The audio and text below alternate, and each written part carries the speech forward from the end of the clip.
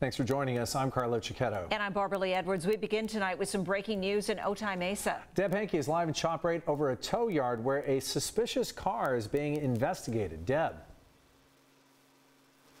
So Carlo and Barbara Lee, from what we understand, just before 6 o'clock, there was a call from Border Patrol PD in regards to a car that they had impounded at this impound yard, which is the 8900 block of Airway Road. It is right near the 805 and the 905, the Otay port of.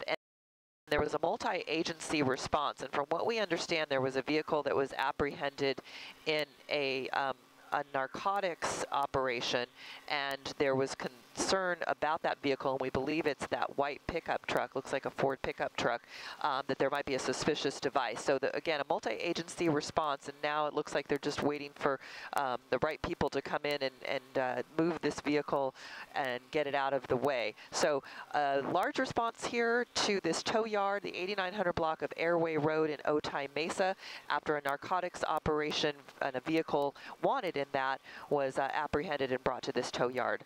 That is the very latest from up above it in Shop Rate. We'll send it back to you at the desk.